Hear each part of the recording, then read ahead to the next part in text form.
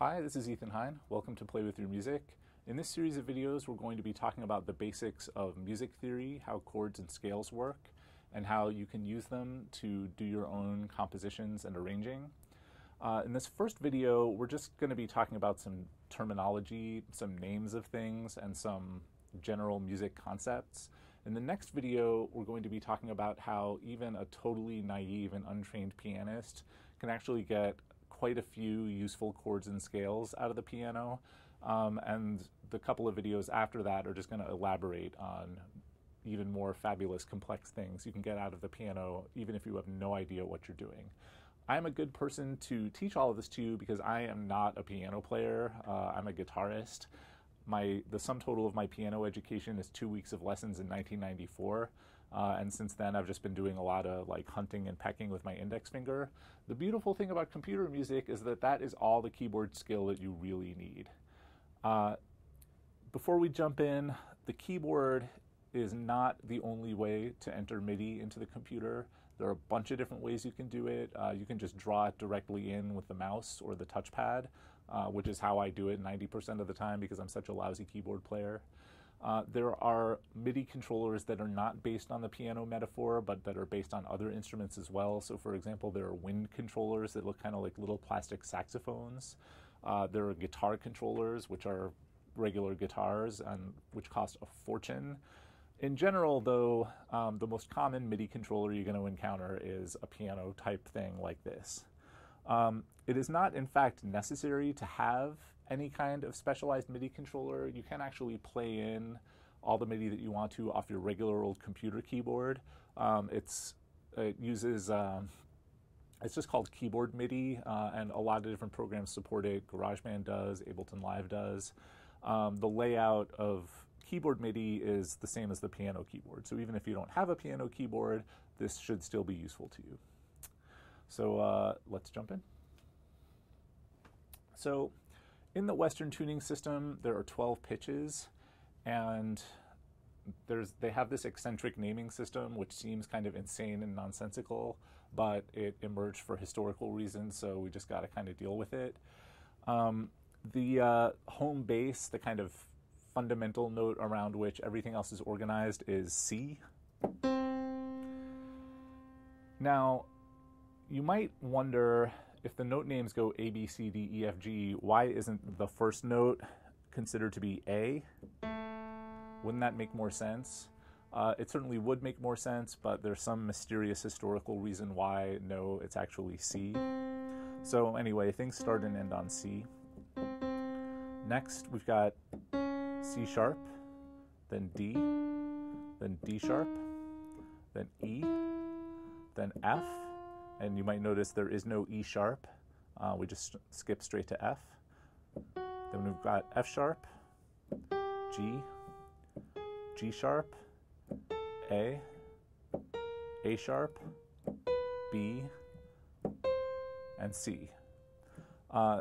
Going down, C, B. We can also call this note B flat in addition to A sharp.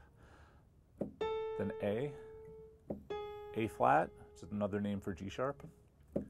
G, G flat, another name for F sharp. F, E flat, another name for D sharp. D flat, which is another name for C sharp. And C. You might find it sort of confusing and annoying that there is no E sharp or F flat and there is no B sharp or C flat, but that little bit of asymmetry in the black and white pattern is actually super useful because it helps you very easily see where you are on the computer, on the piano keyboard. So a little bit about this sharps and flats business. As I said, C sharp and D flat are two different names for the same thing, the black key in between C and D. Back in musical history, there was actually a meaningful difference between C sharp and D flat. They were actually different notes, but in the modern tuning system that everybody uses, they are the same note, just two different names for the same thing. So maybe the weirdest and most interesting thing about this note naming system is that you could start on C go up, up, up, up, up, up, up, and end up back on C. So both of these notes are called C, even though they're quite obviously different notes. And this gets at the fact that the note naming system is circular. The technical term is the pitch class system is circular. So this note is called middle C. It's also known as C4. This note is called C5. The next one up is C6. The next one up after that is C7. Going down from C4, you get C3, C2, C1, and then if you were to keep going down, you would get C0, C -1, C -2, and so on.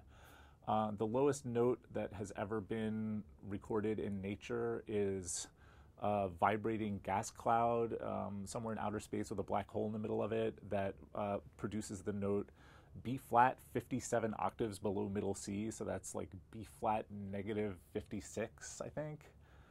So that's your fun nerdy science fact for today. The distance between any two notes with the same name, between any of the C's or any of the D's or any of the E's or any of the F's or whatever, is called an octave. That's because there are 8 notes in between these two C's, these two D's. We'll get into where the word octave comes from in the next video, but it's an interesting thing that humans perceive notes that are an octave apart from each other to be the same note. There are physiological reasons for that. These two notes share pretty much the whole same overtone series, and humans are actually not the only species that perceive octave equivalency, that perceive these two notes as being the same somehow. Rhesus monkeys also have octave equivalency, and so do some other primates. No one knows why, but interesting. So far we've been talking about the notes in an order that's called the chromatic scale, which just means the notes on the piano keyboard in order. There's another very common way of ordering the notes, which is called the circle of fifths. And the circle of fifths works like this. So say you start on C, and you go up 5 notes, 2, 3, 4, 5 on the white keys. So you wind up on G. If you go up 5 notes from G, 1, 2, 3, 4, 5, you wind up on D. If you go up 5 notes from D, you wind up on A. And if you just keep going up this interval called a fifth, you get to E, B, F sharp, C sharp, and so on, you wind up back on C. So the same way that if you go up the piano keys in order, you go from C back to C. If you do it in fifths, you also go from C back to C. And the circle of fifths is super, super important for Western music theory. Things that are close to each other on the circle of fifths are considered to be harmonically related and will generally sound good together. Things that are distant from each other on the circle are considered harmonically unrelated and will sound bad if played at the same time. And we will talk much more about that in the next couple videos. So finally, here is side by side a comparison between the circle of half steps. Half steps, again, just the way the keys are laid out on the piano keyboard, and the circle of fifths. One of them is the, what's a mathematical term? The involute of the other. They have this very interesting mathematical relationship, which if you're into math, you should look into. It's super cool. Anyway, in the next video, we're going to talk about how to use all of this information to make actual music. So check it out.